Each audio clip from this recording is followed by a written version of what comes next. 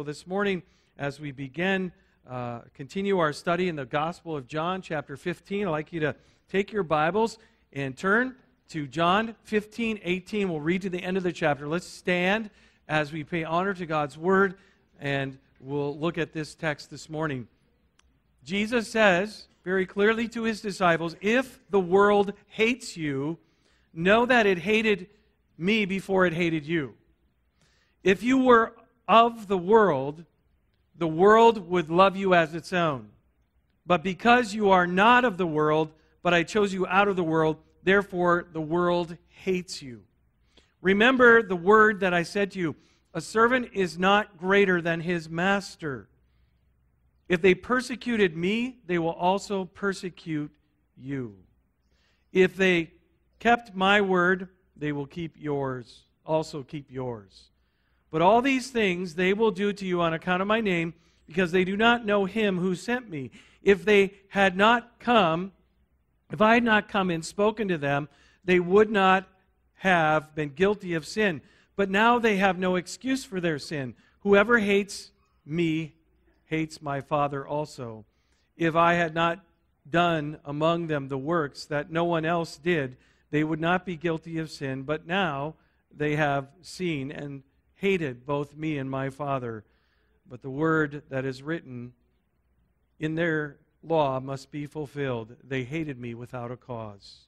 But when the Helper comes, whom I will send to you from the Father, the Spirit of truth who proceeds from the Father, he will bear witness about me, and you also will bear witness, because you have been with me from the beginning." Thank you. You may be seated.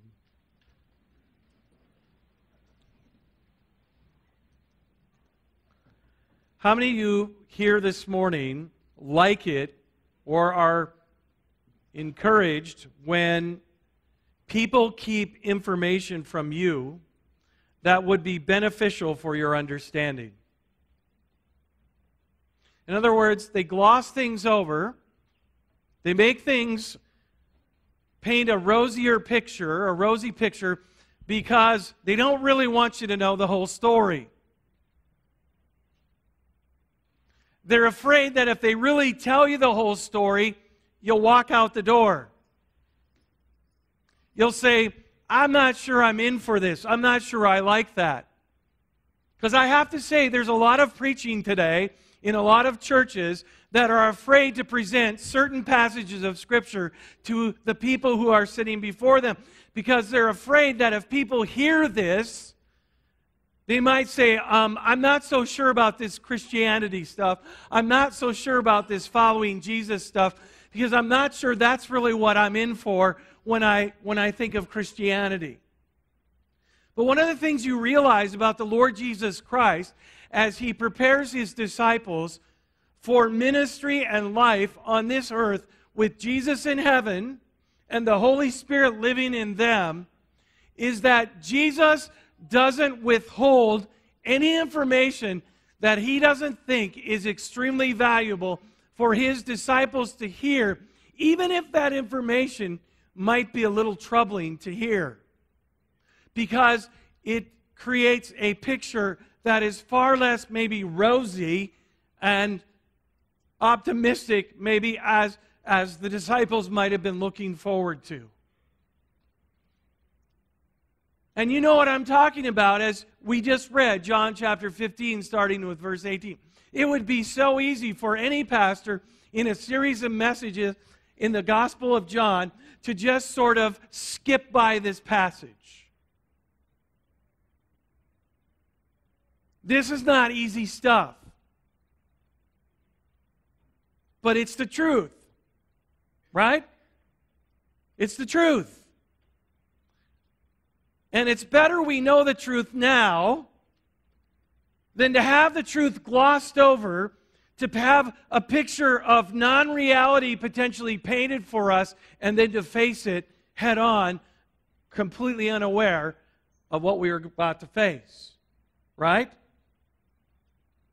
So I believe in living in reality, not in some utopian sort of ethereal picture of life that's often painted to people living in prosperous nations with wealth and material blessings that everything is just going to be great and grand because you're a Christian.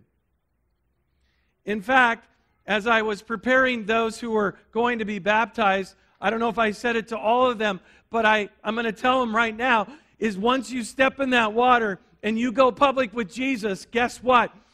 There's going to be trial and adversity and difficulty that come to your life because you're willing to make a stand for Jesus. And so as we look at John chapter 15, verse 18, we see how Jesus is training or equipping his disciples. And he told them the things they needed to know before he left for heaven. And as he told them the things that he wanted them to know about what they would experience as he was going to heaven, one of the major things Jesus let them know is, your lives are not over because I'm going to heaven, because I'm leaving here. In fact, your lives are just beginning. Some of the greatest adventures, some of the greatest excitement lie ahead in your future. So don't get discouraged. Don't worry. Don't fret about these things that are going to happen in the future. Your best life is going to start working. You're going to see some of the greatest things that happen. That's why Jesus said that they would do some of the same works and even greater works than he did, because Jesus went to the Father. And so Jesus is preparing his disciples for really some very significant experiences in their life. He told them that life would come to experience new meaning as they would become ambassadors, the first ambassadors for the kingdom of heaven on earth. They would be representatives for the kingdom of heaven on earth, seeking to win, to gain those who would engage through faith to enjoin themselves in salvation through Jesus Christ and develop that citizenship for themselves in the eternal kingdom of God, just like the disciples. So, in their role as witnesses, as ambassadors, Jesus told them, the only way this is going to work is you're going to have to abide in me, right? Abide in me.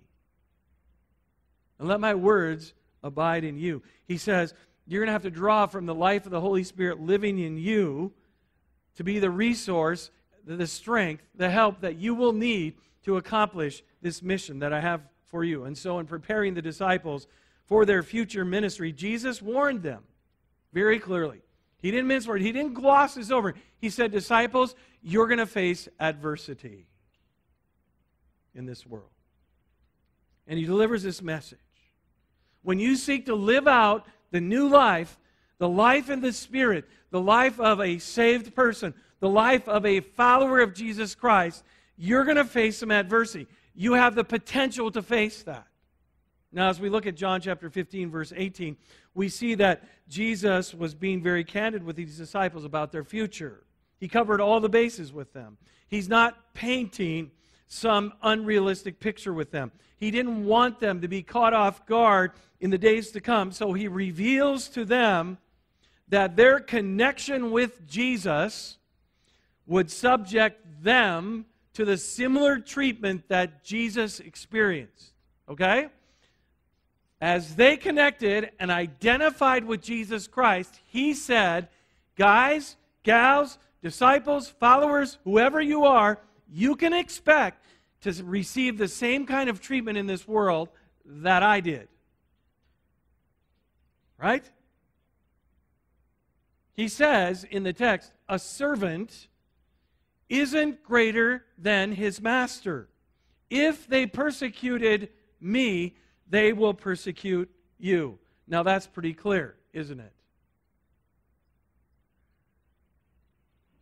Maybe not the most exciting passage of Scripture to read, right? When you think about persecution. Because persecution means, obviously, a relational kind of conflict is going to ensue between Christ's followers and people in the world. And having said that, some of the greatest persecution that Jesus received was from church people. right?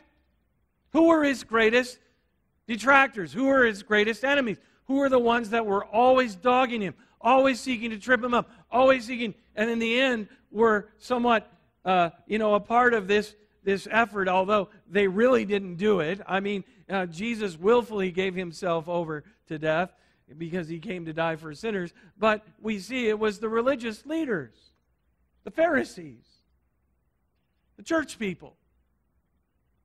They were the most staunchest persecutors, and those who were certainly after Jesus and fighting what he was attempting to do. So persecution is a very common theme that is continued throughout the teaching of the New Testament.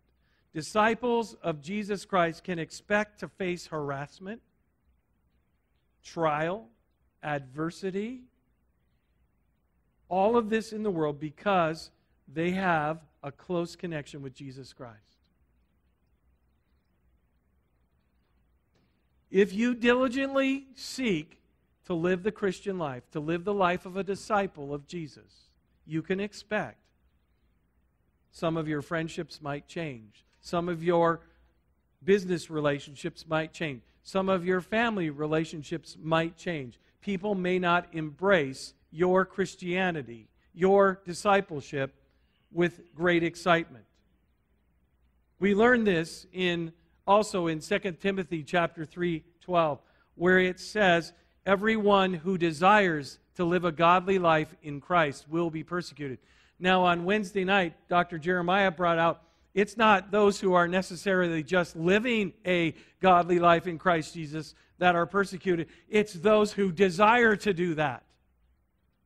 All it takes is the desire to live a godly life in Christ. It says they can expect some form of resistance in this world from attempting or desiring to do that.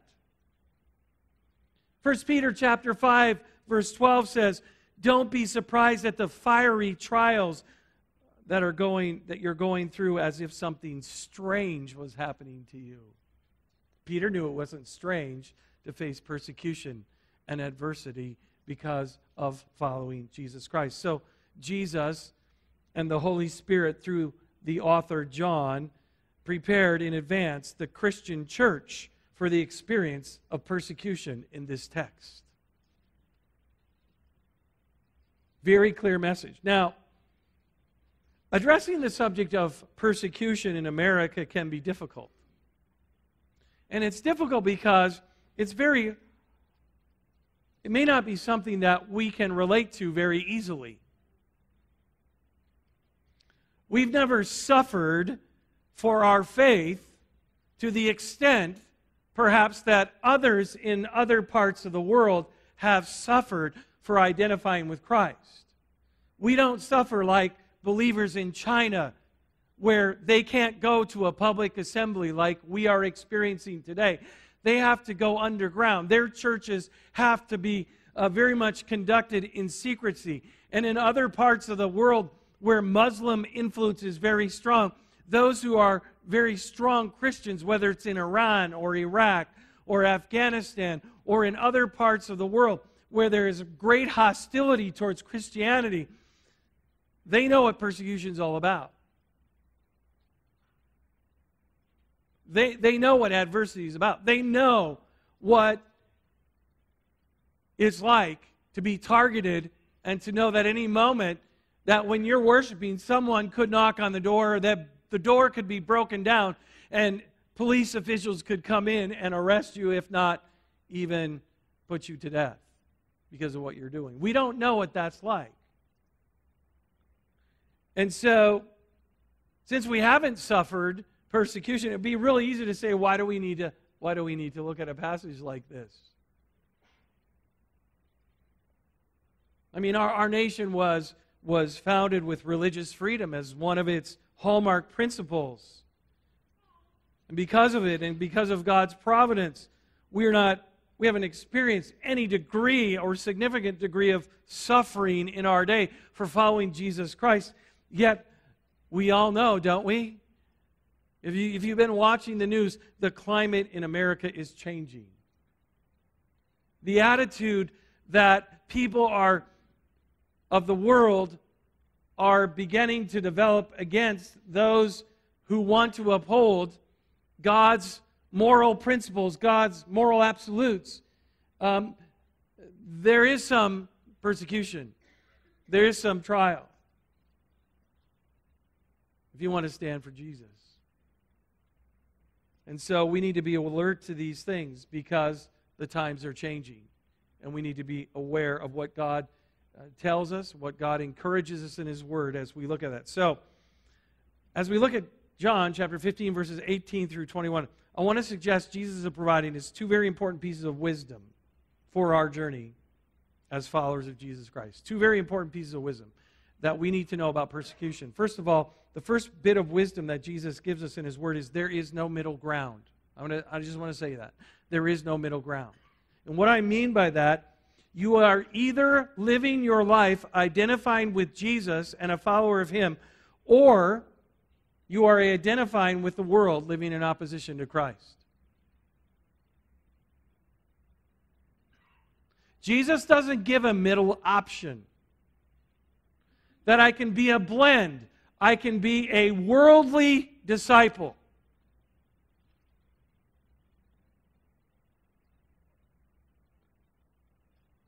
That I can walk a very fine line, a fence that's drawn between what is Christian and what is worldly, what is of being a disciple of Jesus and what is the world. Okay? Jesus says there is no middle ground. Okay?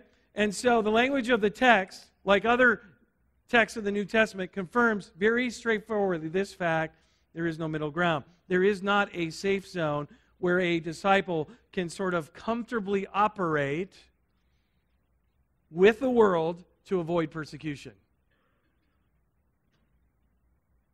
Okay?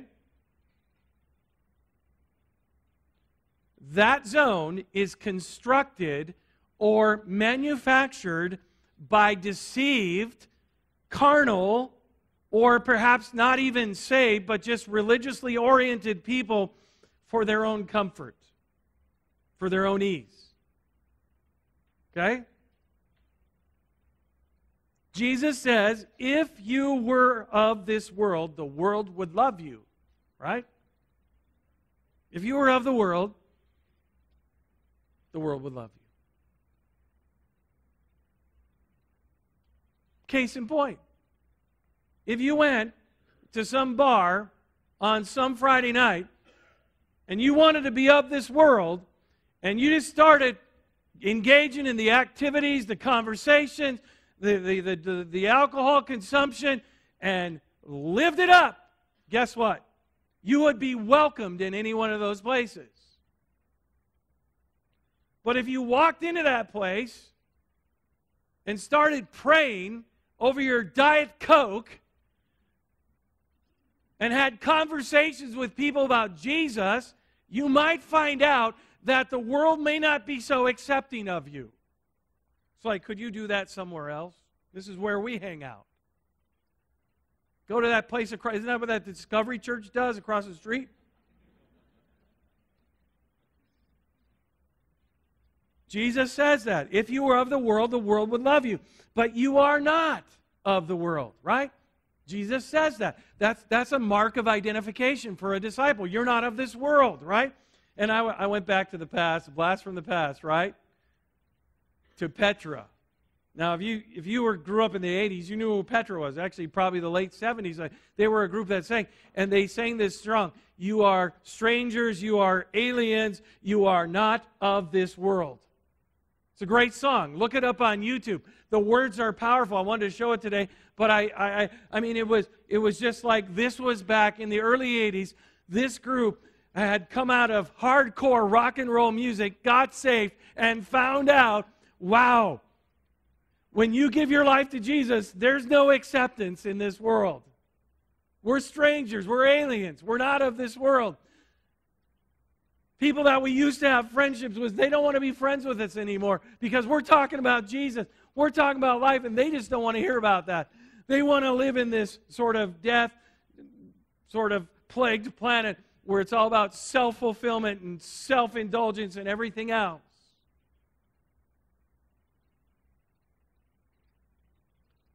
But you are not of the world, because I chose you out of the world. Therefore, the world hates you. I love that. Jesus said, I chose you out of the world. Jesus chose them, right? Jesus chose us, if you're a believer, out of this world. And you live the kind of life, because you've been chosen out of the world, that will potentially encounter persecution, because it conflicts with the world system. When you live a clear, sincere, uncompromised, or a life of not compromising the principles of discipleship and following Jesus Christ that's lived before others, you're going to face some tension. Jesus is saying that. Why? Because the world and Jesus are opposite. That's why Jesus came into the world to save the world, right? He came to rescue the world. Why? Because the world isn't a good place. The world is dying. The world is suffering under the curse of sin. People are dying, and they go into graves, and they have no hope. And the God of this universe doesn't want people in that predicament. So He comes in to this worldly system under the power, under the dominion and domain, under the temporary rule of Satan, who holds people under his grips by deception, making them believe that they're their own gods. Just like He said to Adam and Eve, you can become your own gods. Just follow my plan. Don't follow God's plan of obedience. Follow my plan. Self-fulfillment. Eat it up. Right? And Satan's invitation is an invitation to bondage, not freedom, not life, not enjoyment of God in His presence for others. So Jesus and the world are opposites. The world refers to the operating system that is under the direction and control of Satan, that works in this world that is in opposition to God, His glory, and His character. It is the dominion of darkness. It's where evil is. It's where rebellion is. And everything that stands contrary to God is here in this world. And I believe one of the greatest deceptive victories in the lives of many people is Satan convincing them and providing them the assurance or the feeling that there's some kind of a middle ground that exists where you don't have to be really, really kind of all-out Christian, and you just don't have to be really all-out worldly. You can just be somewhere in the middle. So I'm going to stop at the sermon just a minute, because I just saw something, and I feel really bad. Brian and Teresa, congratulations. I don't know, they're probably going to feel bad that I said this, but they got married a couple weeks ago, and I was celebrating everything else today, and so I want to celebrate that too. So my bad, I'm sorry. I'm sorry. How that fits with anything, but I'm just so grateful. I remembered it, so thank you. All right. So we're not completely worldly, that's that deception. We don't want to be completely worldly, but we're not going to be really devout disciples. Because you know what happens when you're a devout disciple? You make some choices in life to live a different way. You're not going to embrace certain things that are embraced in the world. You're going to embrace what God teaches in His Word, and you know that is kind of, when you read what God's Word is and you see what's operating in the world, you see that it's going in different directions. Okay? And so the devil has kind of sold that idea that there's this middle ground that exists, right? There's this ground where you really can't distinguish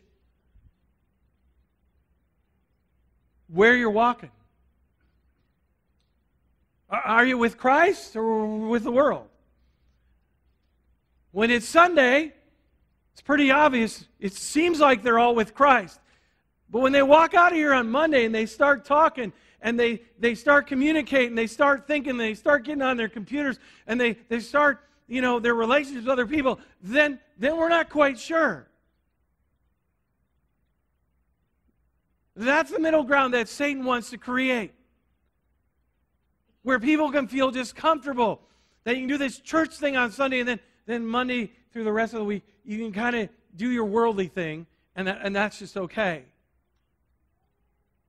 There's plenty of room to operate between being a radical Christian and a pagan worldly person.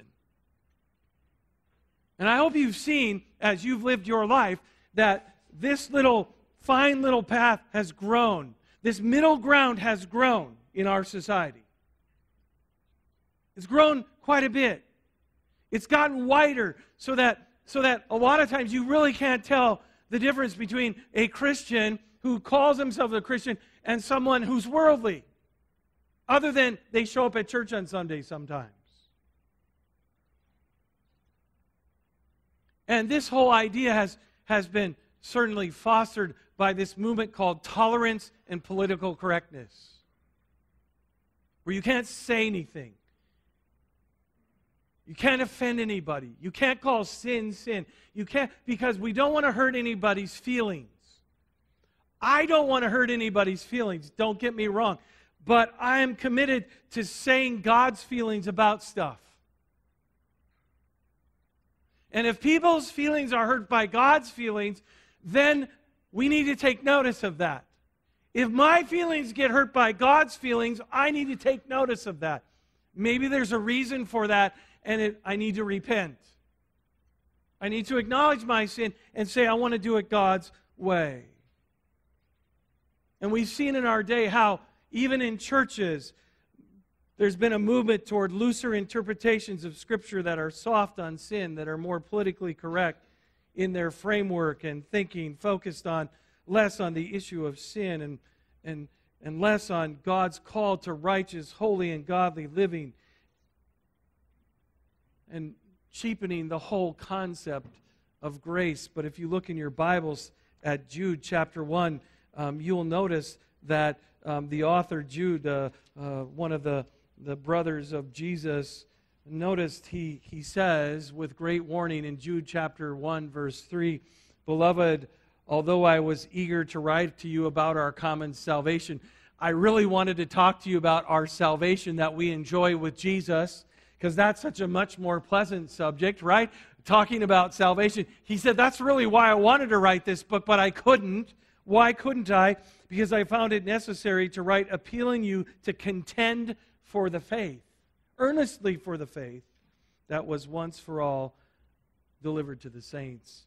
For certain people have crept unnoticed, who long ago were destined for condemnation, ungodly people who pervert the grace of our God into sensuality and deny our only Master, the Lord Jesus Christ.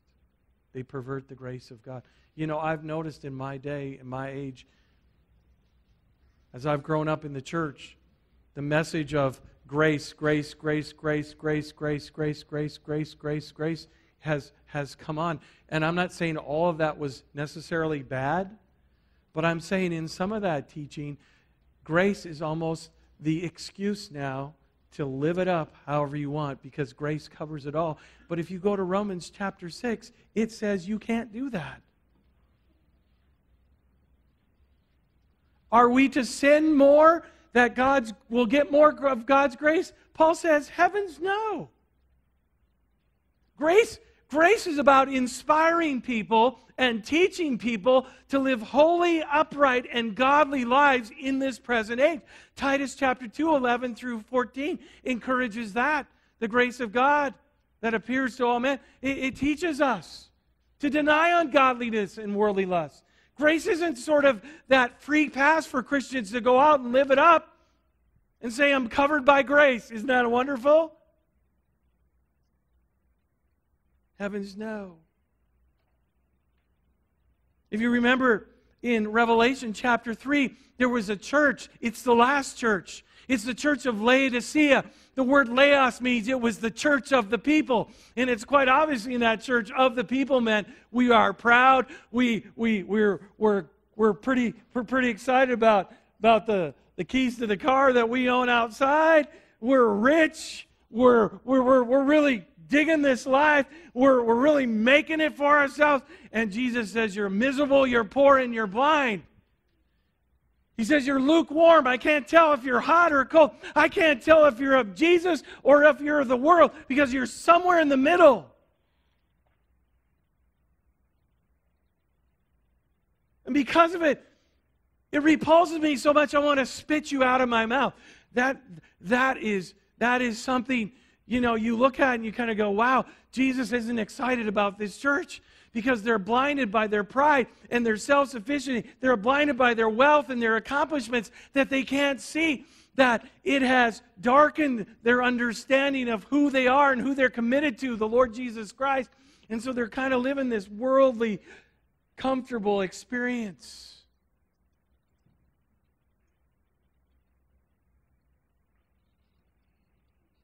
You see, people in this condition really don't get much persecution as much as they may be subject to God's discipline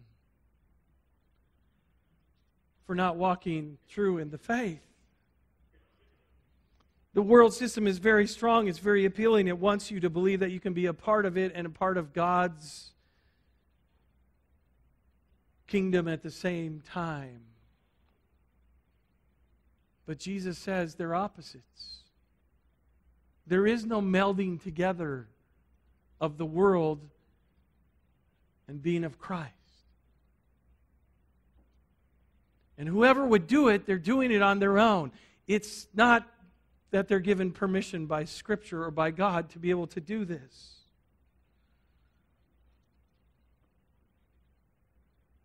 James, another brother of Jesus, was very strong when he called people spiritual adulteresses. He says people who call friendship with the world, people who have a friendship with the world are hostile. They're enemies of God. That's scary. But that just says there's a natural desire, because when we identify with Christ, we don't want to fully identify with Him because it's hard to think about that might separate me from some of my close friends.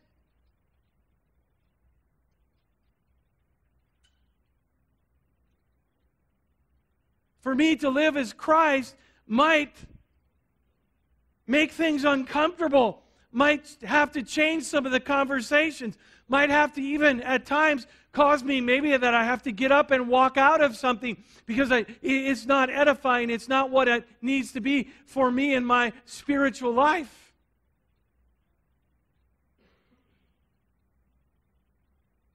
And rather than just joining in, I make a stand and say, you know what?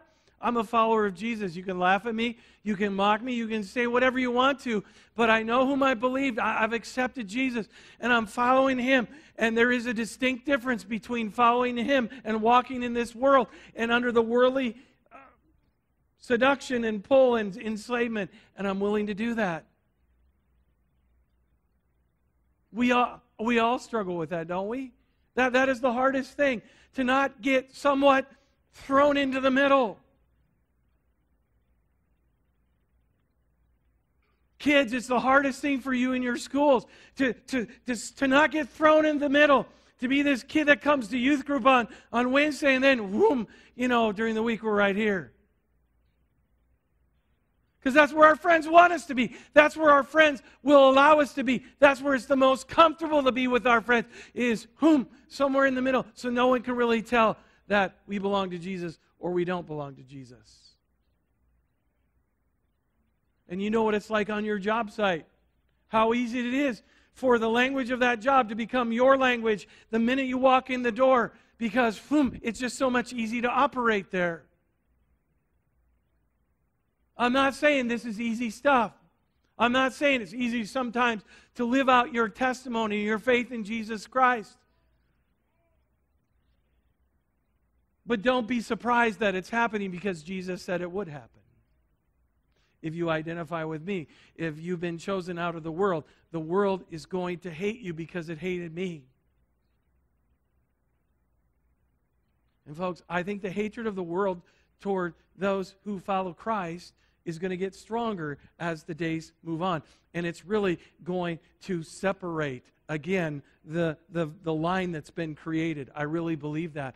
Because the world is going to really want people, especially if we get into the religion of the Antichrist, and the one world religious community, that is going to be where the separation takes place. Will you stand for Jesus, or will you stand for this wishy-washy, whatever worldly system of tolerance, political correctness?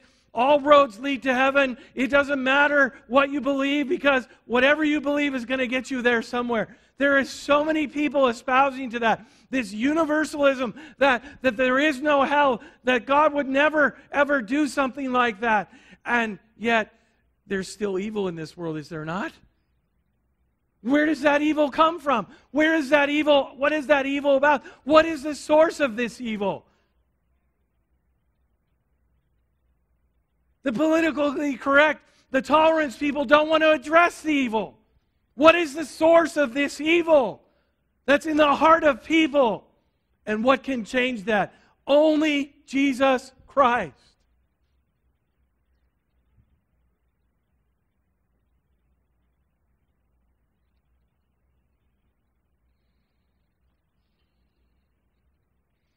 You know, I believe through Christian apathy and indifference and not wanting to make waves, we've seen moral values and things start to change in our time.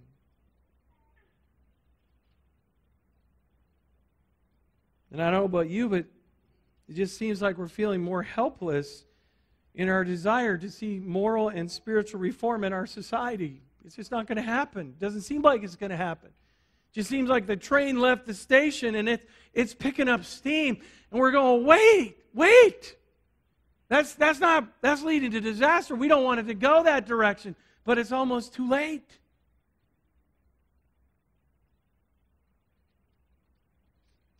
So I think we need to consider the wisdom of Jesus very clearly here.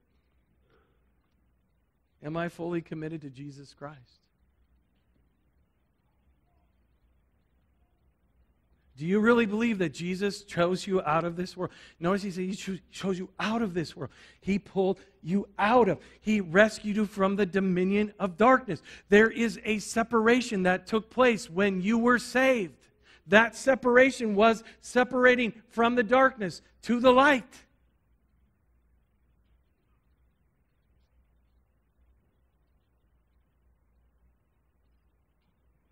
And the challenge is to live out that separation in the power of the Holy Spirit, in abiding with Jesus Christ, because there's always a pull to bring you back. But if we want to be fruitful and abide, if we want to see our lives make a difference in the lives of other people and bear fruit, we have to maintain that separation. And God's Word has given us the instruction how we can maintain this separation, not in a haughty and prideful and sort of get in your face kind of way, but we can do it in a very loving and gracious way to people who are lost. When I'm with lost people, the last thing I want to express to them is a sense that that when I'm in their presence, they feel like they're condemned. I want them to know that they are loved. They are loved with an everlasting love. But they need to come experience the power of that love to change their life. And maybe you do as well. That's the love of Jesus Christ. That's the love of a Savior who gave up His life to die for us. That's the love of God in Jesus Christ. And that's what we've embraced. And that love has transformed us. It's taken us out of this world into the kingdom of the Son He loves. It's an eternal kingdom where when we die, the pastor can say it gladly at our funerals, hey, he just left this planet to claim his citizenship in heaven. Because we believe there is a heaven. Because God says there's a heaven. God says there's the eternal life, and we believe it.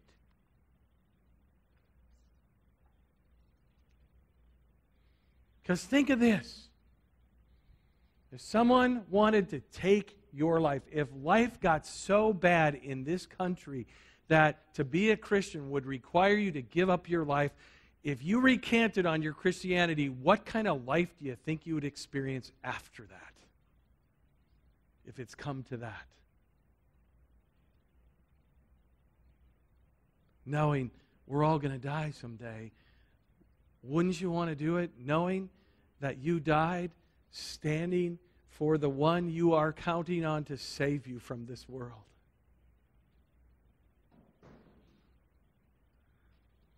I'm just half done, and I'm going to stop. Because I think that's probably enough today, isn't it? To chew on, right? I know this isn't easy stuff. This isn't Christian light. This isn't that sort of sweet mess we walk home going, hey, yeah, I feel good about life today. It's the reality. It's the truth. Jesus said.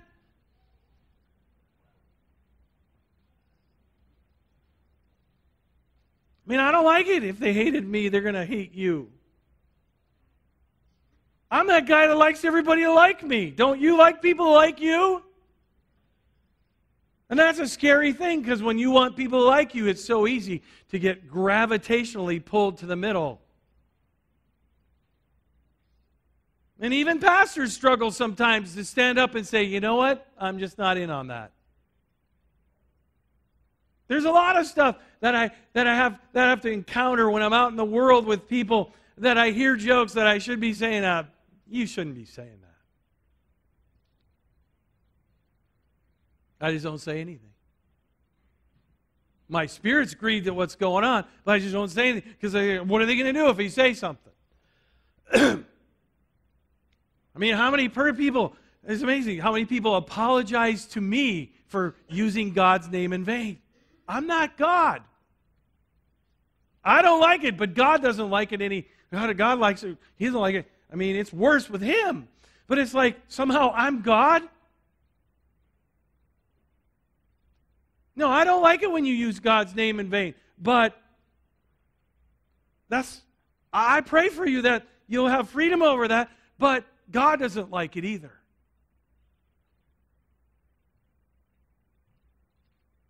And how many people have I said that to?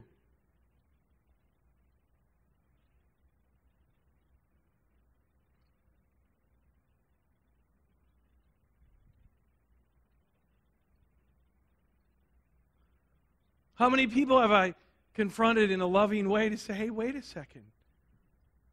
I'm just not with that kind of joke. You told a dirty joke on the job and just say, I didn't think that was all that funny.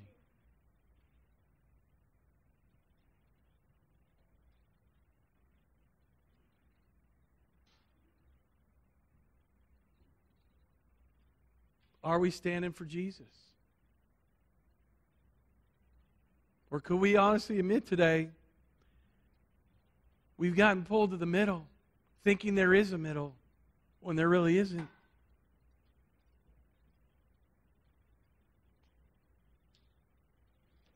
Today, it's the day to make a stand and say, Jesus, I thank you that you have chosen me out of the world. And because of that, I know that I've been chosen out of the world. I may face some persecution. I may face some hatred from people because I've been chosen out of the world. And I'm willing to embrace that. I'm willing to embrace suffering as a follower of Jesus Christ, because I belong to Jesus. I love Jesus. I'm a citizen of heaven, not of this world. My home is not here. My home is up there. And I'm just here for a while to represent that home until Jesus takes me home. And I'm going to live for Jesus. And that's what I want you to think about this morning. There is no middle ground. And if there is, we've created it. God didn't create it. And if we've somehow been gravitationally pulled to the middle ground, today you can move back. Because with God, there's always grace and forgiveness to move in the right direction. There's always forgiveness. There's always hope. There's always strength in Jesus Christ to say, Jesus, I'm sorry. I've given in. And more than likely, when we give in, we're not abiding, right? We're not abiding. When we're abiding with Christ and He's abiding in us, we have that strength to stand. It's when we get off the track of abiding in His Word and letting it abide in us, that's when we get tempted, and that's when it's easy to just get sucked into a middle that doesn't exist, but that we like to believe it exists because it's just an easier ride for us. Is it time to say, I don't want the easy ride in life, I just want to ride with Jesus? If that's your desire, will you tell Jesus that this morning, however you want to do that? If you want to do it by coming up and praying about it, if you want to do it just by standing in your seat or sitting in your seat and praying, Jesus, I want to ride with you today. Whatever it is, if you want Christ to be the Savior and Lord of your life, would you express that? We're going to play just a song. It's real short. I want you to think about this message and what God has spoken to you about. What has He convicted you about? What has He stimulated? Are you willing to be persecuted for Jesus, your Savior?